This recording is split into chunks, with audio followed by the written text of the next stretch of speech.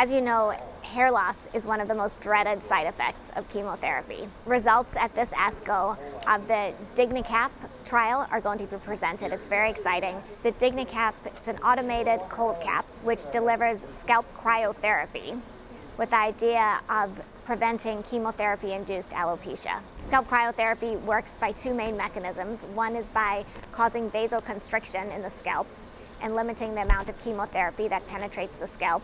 And also we think the very cold temperatures cause the follicles to arrest and be less sensitive to the effects of chemotherapy.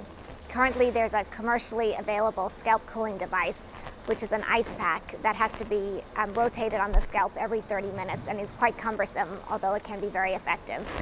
And the DigniCap is, in a sense, an automated version of scalp cooling. It's a machine that patients wear before chemotherapy, during chemotherapy, and for an hour or so after chemotherapy. Cornell participated in a trial of the DigniCaps. The trial enrolled about 100 patients. All of them were women undergoing adjuvant therapy for breast cancer. And we're very excited to present the results at ASCO.